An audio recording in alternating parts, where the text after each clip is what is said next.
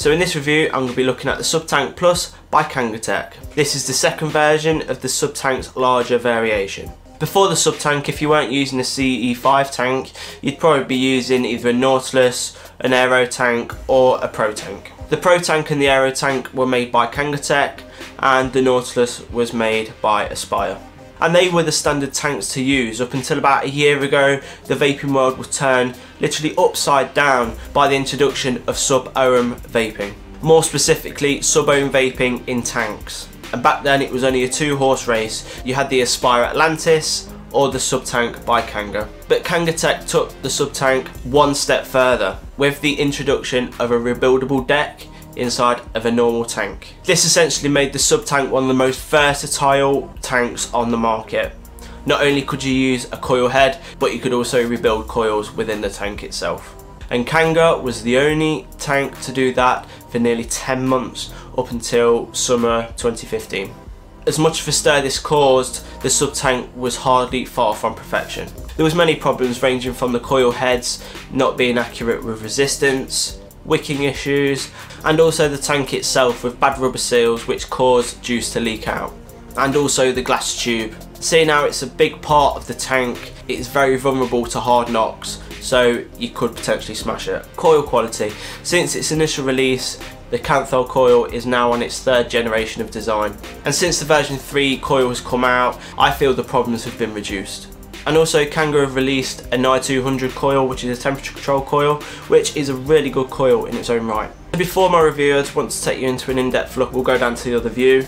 I'll show you how to set up the tank and show you the contents of the box. So to start, let's have a look at the box. As you can see, the packaging is very attractive. If we slide the sleeve off, it will reveal the hard box underneath. And at the bottom of this box you'll find a genuine product sticker with a QR code. If you scan that with your smartphone, you can check that it's genuine. If you grab the sides of this box, it will pull away, revealing its contents. The first thing you'll see is the tank. You can take the tank and its holder out, and underneath you'll find more goodies. First thing you'll find is a small instruction book.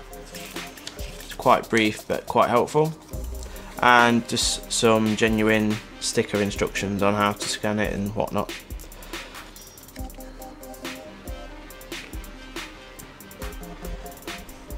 Below this you'll find the spares and the rebuildable deck. I must say Kanger have been quite generous here. What you do get is a spare glass tube just in case the other one breaks, a spare coil head, and to the side of that you'll find the rebuildable deck. I'll just take that out and show you quickly. If you unscrew it, you'll find that it's already got a coil built in, so all you'll need to do is put some cotton through it and then you can start vaping on that. Speaking of cotton, you've already got a bag ready for you here, so you haven't got to go out and buy any more extra. So if you keep digging in the box, you'll find another bag. This one's got a screwdriver in it, some screws for your rebuildable deck, an extra coil and some spare O-rings, which I think is quite a good addition there. So that takes care of the box. Let's have a look at the tank. So the tank itself is fairly standard design. It has the airflow at the bottom, which is adjustable. What I do like about the Sub-Tank is its bottom edge. It's heavily knurled, so you can grip it quite tight with your hands when you want to unscrew it, which is a nice touch. The drip tip is annoying as it's not a standard 510 fitting, so you can't just chuck your favourite drip tip on top of this. There are probably some vendors out there that do make them to fit, but I haven't found any yet. The red rings are 2 of the 3 O-rings that you will need to replace if you do spring a leak. To set up and fill the tank, it's fairly easy. To unscrew the tank, you just grab the bottom of the tank and turn left to unscrew. When it's undone, it'll just pull away. So the base of the tank is where your coil is screwed on. This is your coil here that I'm screwing off right now. This is what you change if you need to change the coil, and that's just a screw as well. You don't want to over tighten that, just because it's quite soft metal. To prime your coil, you need to just put a couple of drops of juice into the 2 side holes of the coil. So that's one. And just let the juice absorb into the coil. You need to put a couple of drops in, and then just put a bit in at the top as well. Not too much, otherwise it will just go straight through down to the airflow. Like so. So when that's done, you just put that to one side, and then you can fill the actual tank up itself. What you need to remember is where this post is inside the tank, you don't fill above that, because if you do fill above that, the juice will just go down into this post here, and that just goes straight to the airflow and into your mouth, which isn't very pleasant. So just fill it up like so.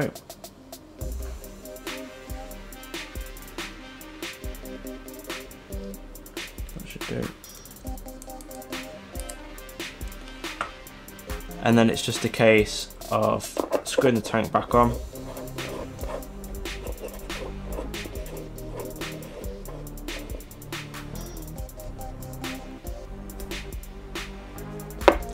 And you're good to go.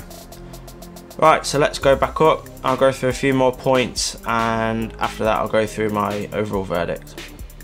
Let's touch on the size and the look. Size wise, it does measure in at 24mm, so it will overhang on some mods. But in all fairness, you can fit 7ml of juice in this tank. So filling up every 5 minutes will not be a common thing to do at all. For me, I'd rather have the capacity anyway. There are a mini and a nano variation out there, so if size is an issue, you can get one of them variations. It does have a unique look. The red standard O-rings do set it off nicely, along with the brushed steel as well, so I don't think expense was spared here at all. What about its usability? Well, now the coil problem has been pretty much solved, you won't have to drain the tank every night and wrap it in a cloth when you have it in your pocket. To me, it feels like most of the teething problems have been resolved, and now the tank really doesn't need that much maintenance. I see this as an everyday tank, so filling the juice up in this every day and changing the coil really doesn't take long at all.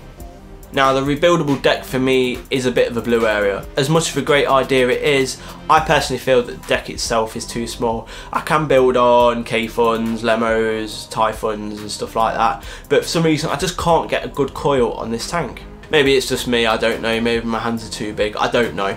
I have vaped off my friend's rebuildable deck and it's okay. It's nothing special, but the option of wanting to build your own coils is a real good benefit here, especially if you're learning to build coils as well. But I think personally it'll get to the point where the airflow will just not produce enough air to go into the coil. So the possibility of having a warm vape may happen. If you like a warm vape, then that's fine, but personally I like a cool vape. I do like how the tank comes to pieces. You can clean literally every crevice of the tank. The vaping experience. So since you can get Kanthal and 9200 coils for this, I thought I'd do a comparison.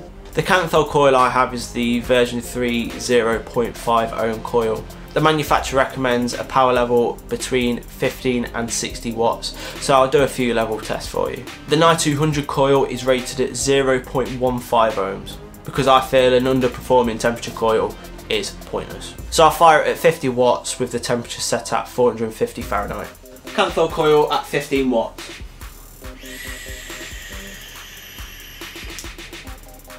Oh shit.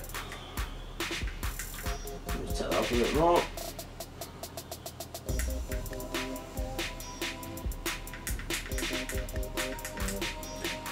$35 watts.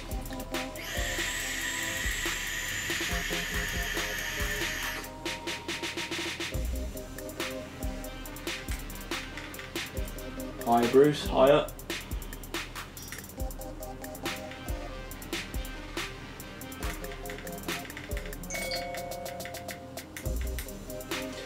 $55 watts.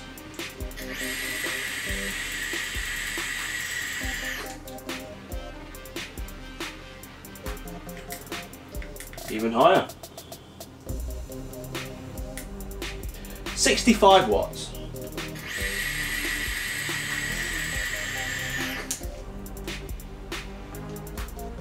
It's getting warm. Go even higher though, I think.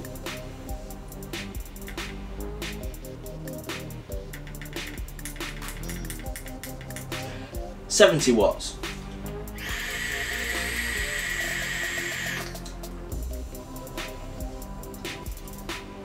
Whew. That's warm. I'm gonna go to 75 watts. I think that'll be its limit there.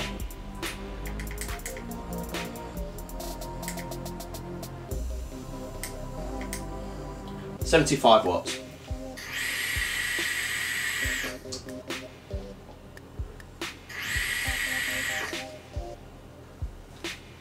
Oh yeah, it's not even burning.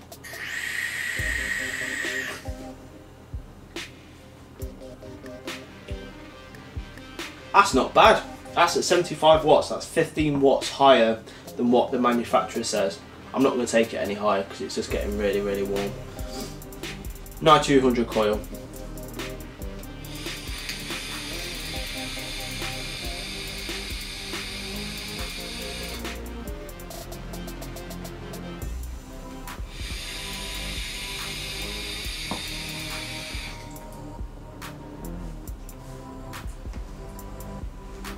Not bad. That's at 50 watts at 450 Fahrenheit. I think overall the performance with both coils are very good. With the V3 coil you can just turn it up a little bit more and take a bigger hit without risking the dry hit. The 9200 coil is great when you find that sweet spot. With the added benefit of never getting a dry hit, you can get loads of flavour. But saying that, I do prefer the Kanger coil. With the 9200, yes, you can take a very long vape. But with the Kanger coil, you just get that sudden hit on a very short burst and it just hits that little bit harder, and that's what I like. So what are the bad points about this tank? So for what I've seen and heard across the whole range, be the Plus, the Nano and the Mini, these tanks still leak, but it seems to be coming from the O-rings that are not creating a strong enough seal around the glass tank itself. You can see here like the juice is sitting right on the base of the airflow. The juice has gone past the seal. It's literally the gravity of the glass tank that's holding the juice in. Generally new O-rings do sort the problem out, but it's a bit of a ball ache having to replace them all the time. I'm going to say the glass tube as well is very vulnerable. It's an exotic look, but as the glass covers around 60% of the tank surface area, it's going to be very liable to a knock. And the rebuildable deck. If your hands are bigger than a baby's hands, then I think you're going to have trouble building on this. If you want a rebuildable tank, look elsewhere. It's not a big issue for me, but it might be a negative for other people, and that's the width of the tank. It's 24mm. A standard mod, well, 99% of mods are at a 22mm width, so you will get an overhang with this. But with that said, you can hold copious amounts of juice in this tank, so each to their own, I suppose. So overall, the sub-tank isn't perfect, but it's hardly a bag of shit either. Designers have gone for looks over ergonomics, and in areas it does show. The O-rings still present a problem. They can be replaced, but it really isn't the point. It's a low stress area and you wouldn't expect something so simple to wear out as quickly as it does. I can live with not having to put my favourite drip tip on this, as it's not a standard 510 connection, but the fact that the tank leaks, which is one of the most simple things to sort out, is just an inexcusable fault.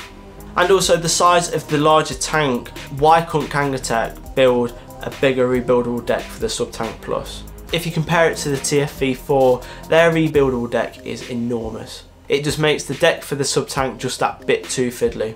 On the other hand, you do get lots of spares in the box. Its redesigned Kanger and 9200 coils are great. If you are after a tank that provides great flavour, then get one of these. If you're a cloud chaser, look elsewhere. You still get a nice strong hit, and for some people, that's all they want. But this tank is nearly a year old, or in fact I think it's over a year old now. Things have improved on other tanks, but it's still a great beginner's tank. I definitely recommend this for someone who's moving up from an Ego C5 tank, or even is probably stuck on a Pro tank still. So as usual, I hope you found this useful. Please rate, subscribe, comment in the doobly-doo, and I'll see you next time. Cheers.